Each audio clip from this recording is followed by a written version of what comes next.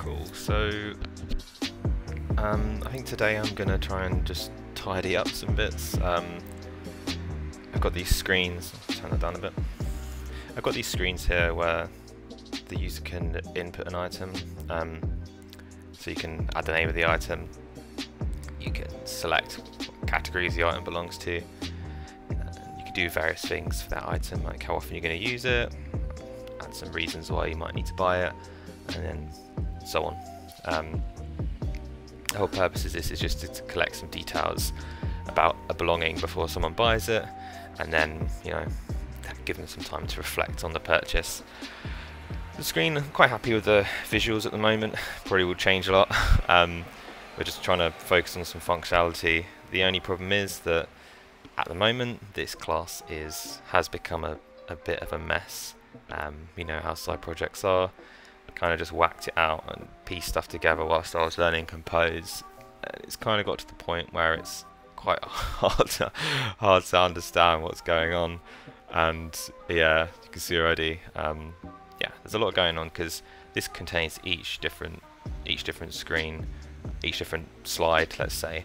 So yeah, it's got a bit tricky to maintain. So I think what I'm going to do this morning, I've got like 20 minutes, half an hour, is just start trying to split stuff out. Like, there's a lot of things that are the same on these screens. For example, the title is pretty much the same on each screen. Yeah, it's exactly the same. Same size, same positioning, same gravity. And that's the cool thing about Compose, is that we can easily create reusable components. So I think what I might start with doing is just creating like a title text composable and split that out so that we can reuse it. I'm going to keep everything in this file for now, and I think what I want to do over the next few days is like start breaking each of these things up and try and reduce the amount of code in this class, and then maybe split things out into separate files just so it's a bit easier to understand like what's actually going on.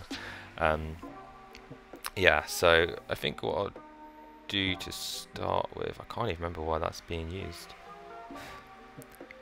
Ambient, okay, what we'll do to start with is we're making a new composable. So just a heads up, I'm not using the preview because I think I'm on Canary 8, and I read something that Canary 7.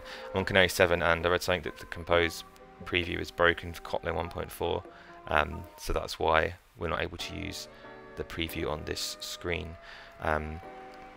So we're just going to use the emulator. Not the best way, and it's a bit longer, but hey, it will do for now. Cool, so let's make a new composable. Let's just call it title composable for now. We can always come back and change it. So what we'll do is we'll just take this existing one and see if we can split it out. Cool, that looks great.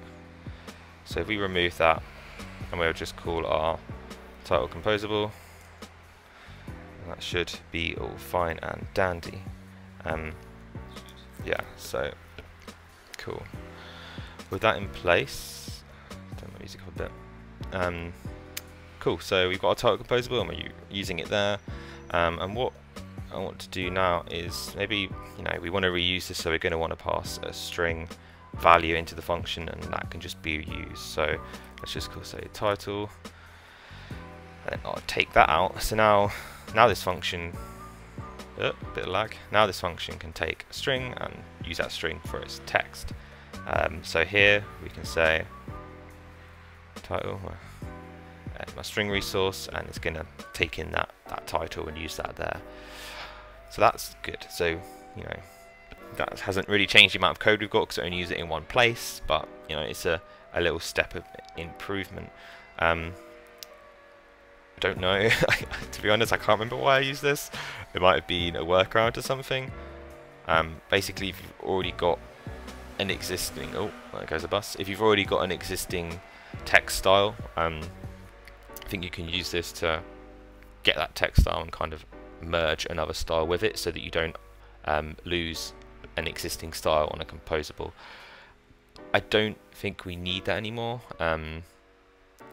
Let's check. The best way to do that is to check rather than have it there and it not be required. I'm just going to run that and see what it looks like. I think my laptop's struggling a bit. Sorry for the noise, by the way. I think my window's open. It's really hot here at the moment for the UK, so not quite used to the temperature. But yeah, so that should work. We'll give it a moment to build and see how that's like. But we've got this title composable that we can now reuse in other places as well. So wherever on each of those slides where we had a title, we're now going to reuse that composable and hopefully make things a bit more manageable. Now our screen's launched, we can run it. Ignore that stuff, it's still work in progress. So we were on the remind days. Cool, that looks good. So I don't think we needed that current text style. I think that might have been something I had in place previously, but I don't think it's needed now because the text, we're creating a new text that doesn't have an existing style, so I don't see why we would have needed it anyway. Yeah, so just for context, we're aligning the text to the center. You can see here it's essentially aligned, setting the size, and then also setting the color. Something I'll do down the line is improve my theming, because literally I'm having to do this on it for every text on this screen because the background color is blue. So yeah, maybe it might be worth having a separate theme or something that sets that style globally for this background. I think that we could probably even use a color on primary. Let's see. Colors. I can't remember what this is. Do I have a color on? I thought I had a color on primary. There we go, on primary. I can't remember if that is. There we go. Minimize theme. So my primary is okay. So okay, yeah. So that's not going to work. On primary should be white.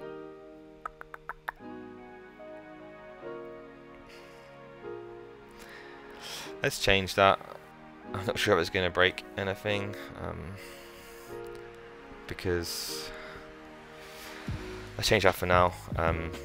Just because I think it's meant to. I think that makes sense because if blue's our primary color, the grey isn't quite visible. We'll change that for now, and we'll see how it does. If it breaks anything else, we can fix it later. Cool. So we've got our title composable, and we're now using a theme color rather than a hard-coded color. So that's a bit more flexible now because I plan on adding like dark theme in future. So that will make things much more maintainable moving forward. Cool. So let's reuse this in other places. So now we've got this title composable being reused. I'm going to go through and try and find every other use of that title text. Again, there's a lot going on here, and the point of this is trying to tidy things up and try and reuse some of the code. So we're going to do the same here, and this is, as you can see, this is exactly the same as what we had above. We're just using a different string. We'll do the same. We'll copy that just to save us typing it. And there must be another one. I could probably do a search, but a good chance for me to remember what's going on. Okay, so here's a hard-coded string. Okay, yeah, so this is still called a hint.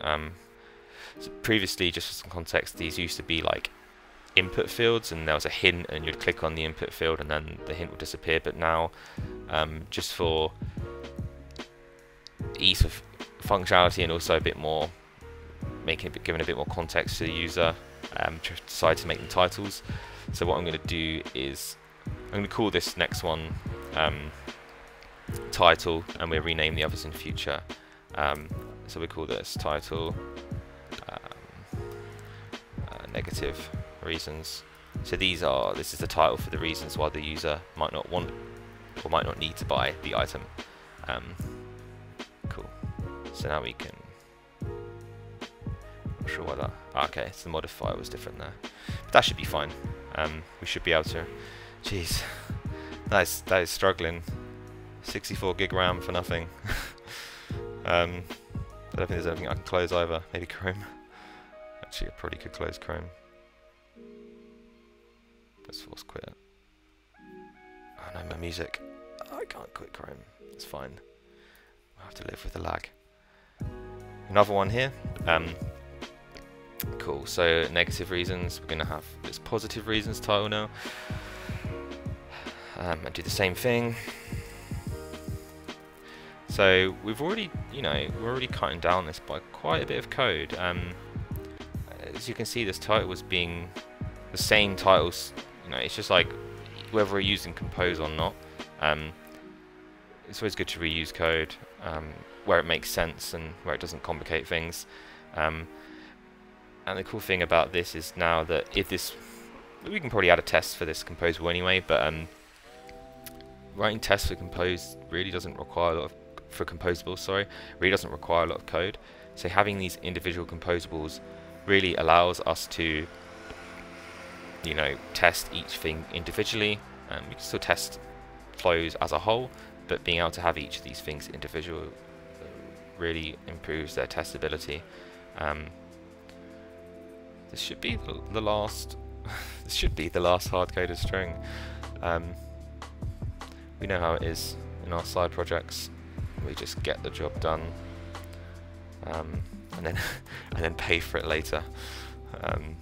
Yeah, I promise my professional work does not follow the same suit. Cool. Sorry about the lag. I think half of that is probably having the emulator running as well. I think having the preview in Android Studio and Canary 8 is back up and running. That'd be nice. Yes, already got a string. Cool. So that should be product name composable screen is the first one. So this should be the last title composable that we need to add. So if I replace that, wow, then that should be all of them. So yeah, so what we've done there is we've taken each text, we've created our own composable function and reused it throughout the different screens, and that should run, which is pretty cool. And that's nothing fancy. It's just a simple composable that displays the text. And just for example's sake, if I can find where this is, maybe we can write. We've already got time to write a quick test. If my tests are already set up and we don't have to do any extra configuration, cool. Yeah, let's just check that runs and we should be fine.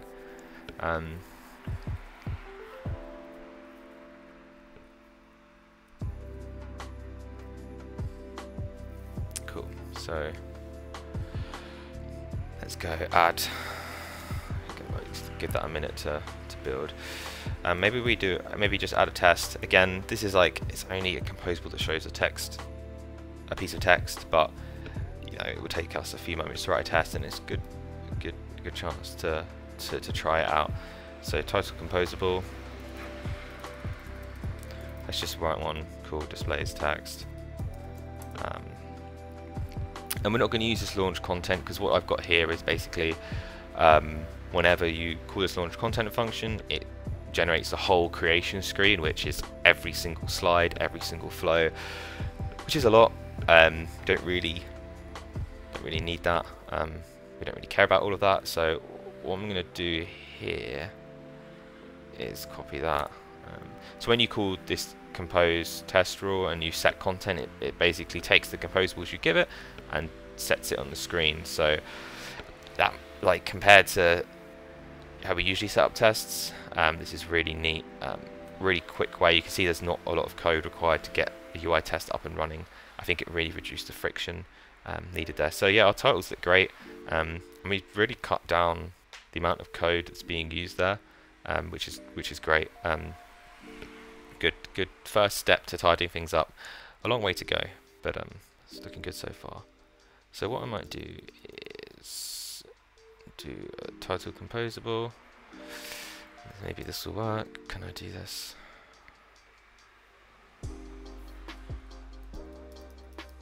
Yeah. Cool. So let's set our title. This is a title. nothing fancy. And what we do here is we're setting our content, passing our title composable, giving it a string, and that should be displayed for us. And then what we can do is then we can say on node with text, pass in our title, and we can say that it should be displayed. All these test functions here, I'm sure we'll use plenty of them in future. Oh, what was that?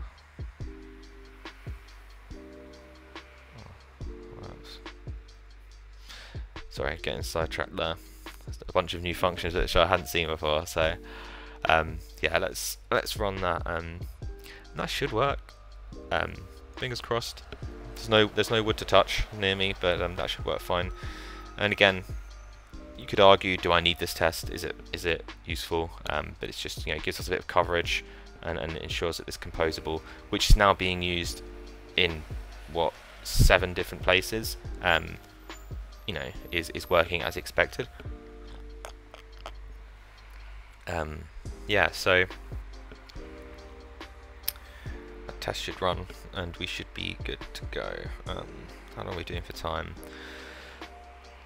Yeah, I'm not sure it's worth starting too much else now. I feel pretty. That's a nice little task to have done. Splitting that into composable, show you a bit of insight into how composables work. Yeah, let's just see that taking its time. Cool. I'm trying to think. So if we go to the top where this is set up, again, apologies for everything that is going on here. I wonder if there's anything else we can do. Cool, here we go. Let's see how this test does. Maybe the test will fail. Maybe we'll have to fix that. That should be fine. I don't think we need to add any more tests for that. I think it's simple enough. It's a shame you can't test like anything else on it, like I guess there was a width check. Oh cool, there you go. Displayed. Title was displayed. All good. I guess there's other assertions, but I don't think we need. I don't know if it makes sense to add any other tests. Like we had the width. Set text equals. Yeah. I wonder if that's a better. Oh no. Cool. Nice. So we've got that title text in there. I wonder if we can do anything else like super quickly. Yeah, spaces. Yeah, I think that's good for now. I don't think there's much point starting anything else. Haven't really got too much time, so we can leave it there for now. But yeah, just to recap, nothing fancy in the first stream for this, but yeah, just we had this used in about 7 places. Kind of, a lot of repetition when really we can just put it out into its own composable and reuse it, which we've now done, and we've reused this composable in about 7 places. And yeah, I think it's a good thing to do if you're working with Compose. Not only it's good reuse, but in terms of testability, allows us to be able to test individual components and have a more maintainable structure. Yeah. So yeah, just to recap, as you can see, there's a lot going on in this class, and I think throughout these streams we'll start tidying things up and hopefully give a bit more context into what's going on here, and working with Compose in general. So yeah, I'll probably be back tomorrow around the same time. Maybe do half hour. We'll look at some other things. Yeah, so if you want to check out the project in the meantime, it's on my GitHub, github.com/trytherjoe/Minimise.